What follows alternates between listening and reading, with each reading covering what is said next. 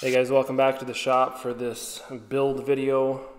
First Bowie knife build in Texas at the new shop. Thanks for being here. This is the first of a multi-part series, and then I've considered re-editing it into one full video. We'll see how that goes.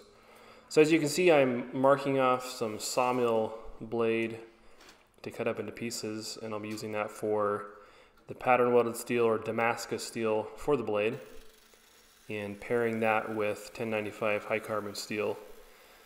1095 and 15N20, which is what the sawmill blade is my favorite combination so far for Damascus steel. There's other good ones too, but I've gotten some really good results with this. Currently, the best way I have to cut this up is with the cutoff wheel on the angle grinder, and that particular cutoff wheel I believe is about 45 thousandths, I'm not sure, but right around there. And of course, the thicker your cutoff wheel gets, the less effective it seems to be, or less effective it is, more surface resistance. A plasma cutter would be pretty nice too, but this works fine. So that's something to take into consideration whenever you're using reclaimed steel. Even if the steel is free or much less expensive than buying new steel, you have to take into consideration the time and effort required to prep the steel for your given project before you can actually use it. Now here I kind of goofed up talking about steel prep with reclaimed steel. I was thinking I wanted to get every last usable bit of steel off of this width, which comes out to about 7 inches of usable steel, I think, somewhere in there. But that left me with 2 stacks of 2-inch wide pieces and a couple stacks of about 1.25 inches to 1.5 inches. So not ideal, but I'll just use the narrower pieces on something else, so not a total loss. So there's the first bit of prep, and now it's time to cut the 1095 high carbon steel into pieces as well. This steel came from New Jersey Steel Baron, and it's sold as 2 inches wide. It's actually a little bit wider than 2 inches.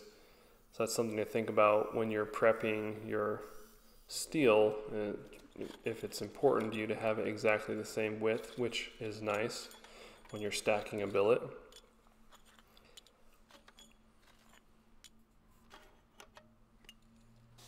Now comes the fun part, grinding off every single surface that needs to be forge welded together.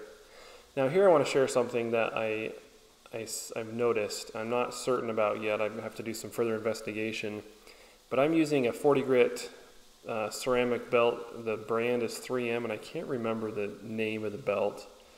It's one of their lines, one of 3M's lines. I love the belt. It works really great. But I have noticed here that it seems there are some small pieces of grit getting stuck into the surface of the steel, or the soft steel I should say, in this case the 1095, and that would not be good, obviously. So it hasn't happened with the sawmill blade steel, which obviously is harder. It's hardened and tempered for use. But the soft 1095 steel that comes in a annealed or spheroidized, actually, a spheroidized state, it's kind of like, I think it was catching some pieces of grit. So as you can see, there are perpendicular grind marks. I went back and cleaned off every one where I saw any potential little pock marks or pockets where a piece of grit looked like it could have been stuck in there. I don't know. I might have to go back to a finer grit or a different belt specifically for Damascus prep, but that's something to watch out for. Getting the billet as squared up as possible. So I'm going to be doing a 0 atmosphere forge weld on this billet, accomplished with a covering of sheet steel. So you might be wondering, why am I spraying it down with WD-40? Well, that's a very good question.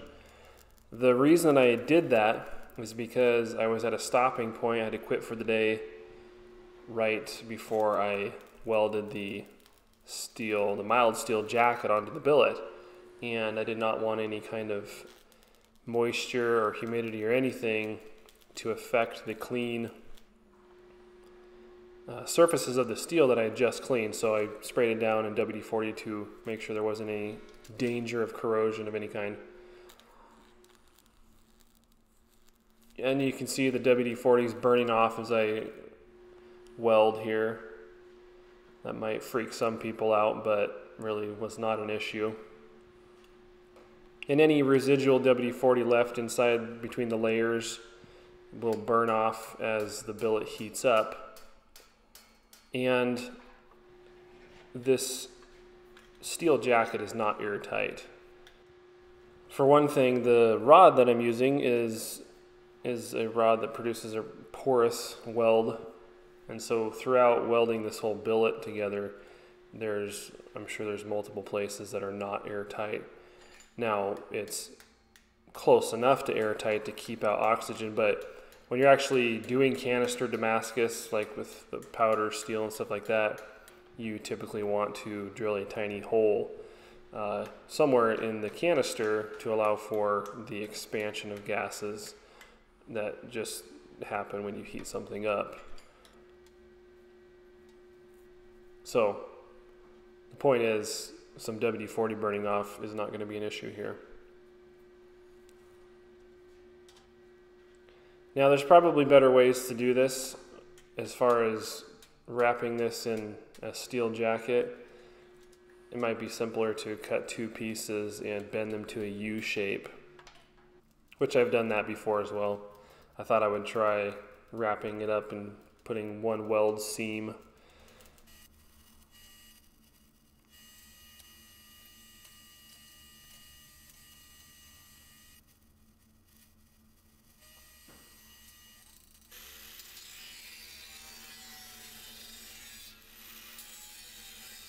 In any event, this is a great way to get super clean, easy, no fuss, no muss Damascus steel, because you can stick it in your forge, let it heat up. You don't have to worry about oxidization. You don't have to worry about messy flux. It's just nice.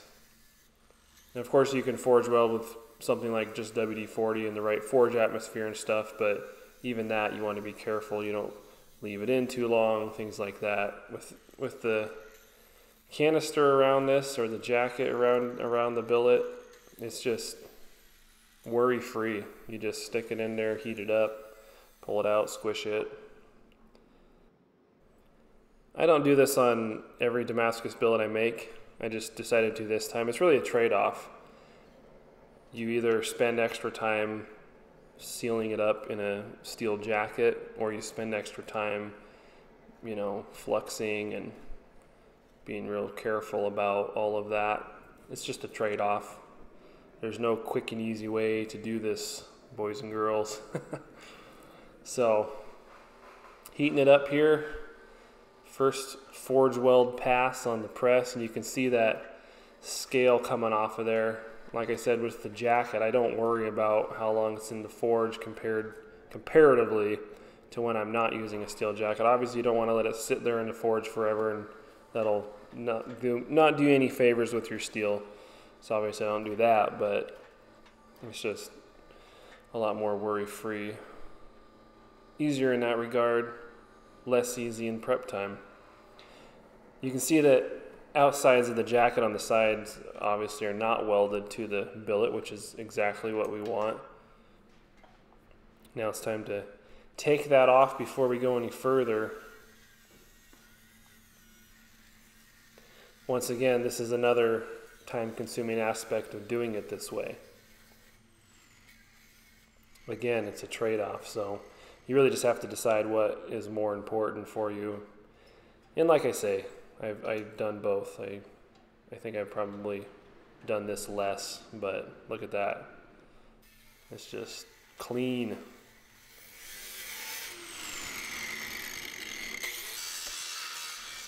So here I'm grinding off the outside corners of the billet where that welding bead was to secure that steel jacket to the outside of the billet stack. because I don't want any mild steel on the billet going forward, obviously. So grinding that all off, you might be asking yourself, is it really worth it to do it this way? Well, like I say, it depends. It is a trade-off, but we've got a nice clean billet, forge welded up, no worries about any kind of issues in there. So it's time to draw this thing out so we can get another stack on it. I believe this billet was a 29 layer when I started. I do know that the final layers on the billet are 348, minus the ones that come off during grinding and cleaning, which is just part of the process. Using the round dies, of course, because that's far more efficient in drawing the steel out. Trying to keep it square as I go. It's a little wonky right there, as you can see, but we'll get it squared back up here on the flat dies here. Just look at that steel squish. Of course, you want to be doing this close to welding heat. Keep that scale off of there.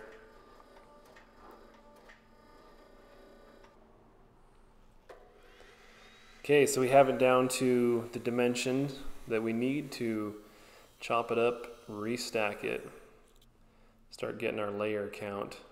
Tell you what, that chop saw did not want to cut that.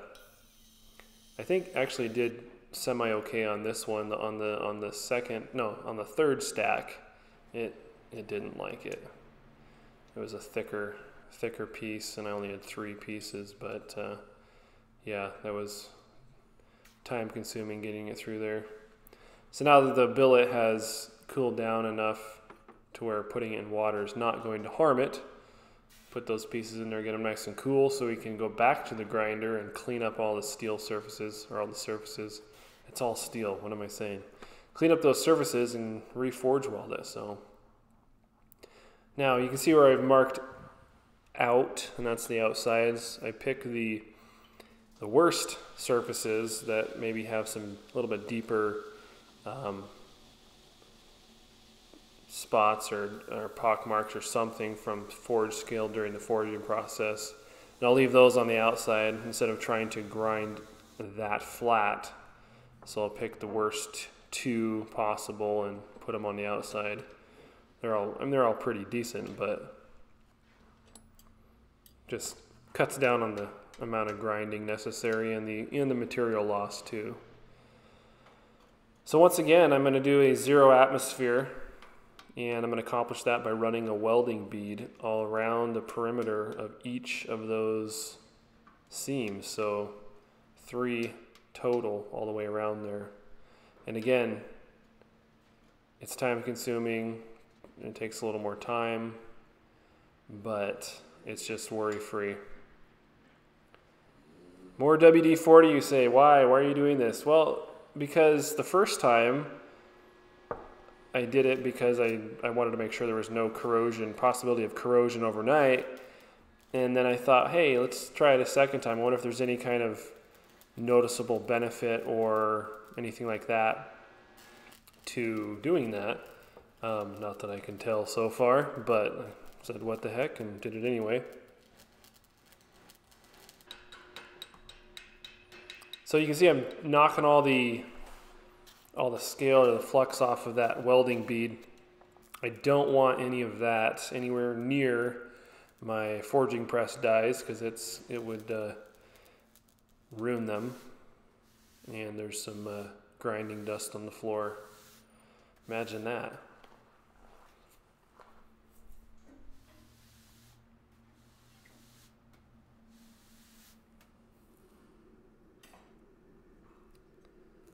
All right, so this is second forge weld.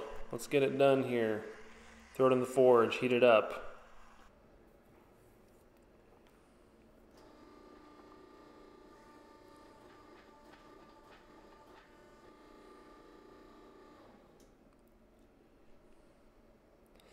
I will say I'm pretty happy with this forge this little single burner, it is relatively, or I shouldn't say relatively, compared to most other forges I've used, it's super efficient. It's really great on the fuel, and it forge welds great, works well.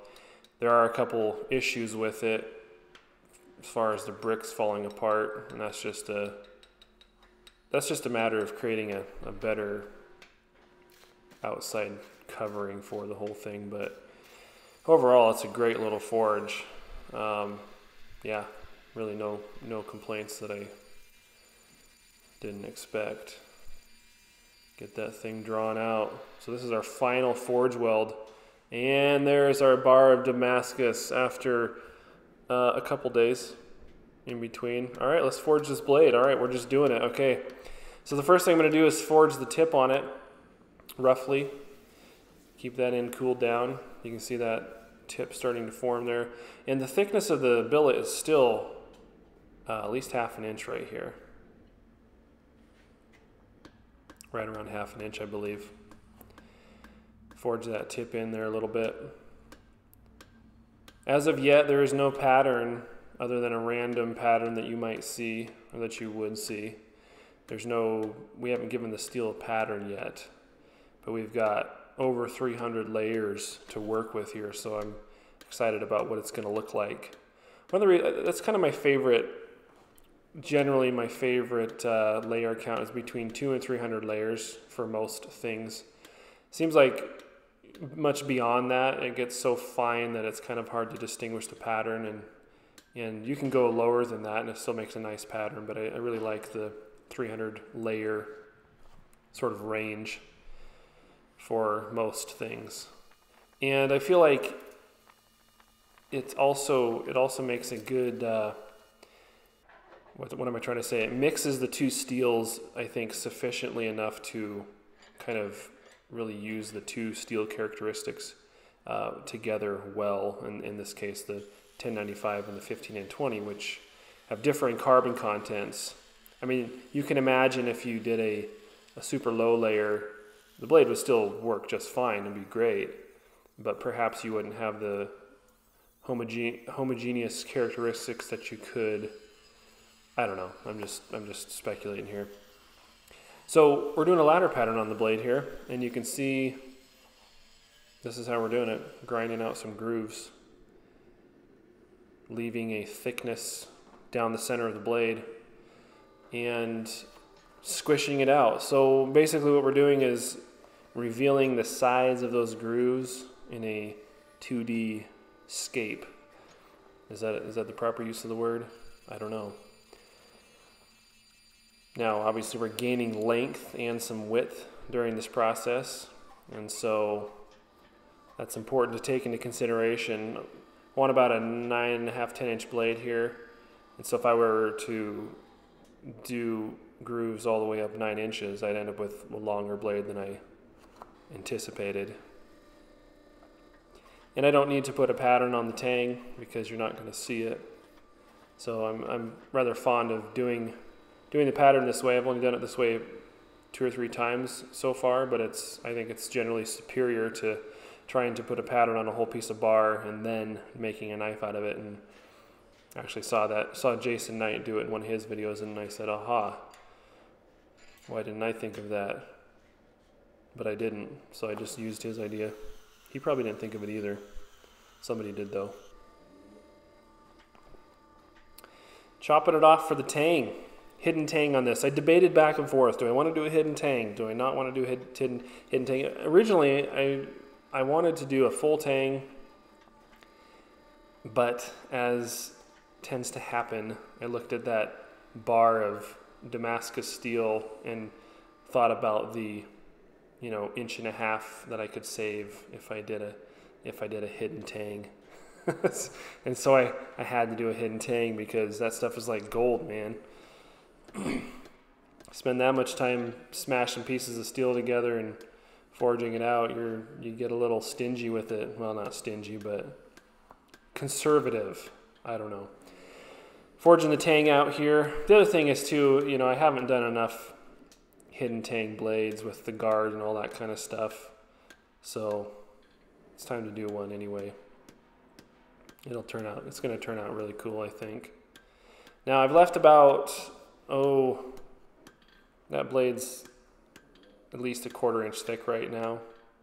And that's with the forged scale on it and the rough texture and stuff. So that's going to give us enough to grind that off and grind it clean, and then also grind the bevel in, of course, but not take all our pattern out. So you have to keep that in consideration. You have to forge it down thin enough to where you're not going to grind through your pattern down to the finished blade thickness, but you can't forge it so thin that you don't have anything to clean it up with. Does that make sense?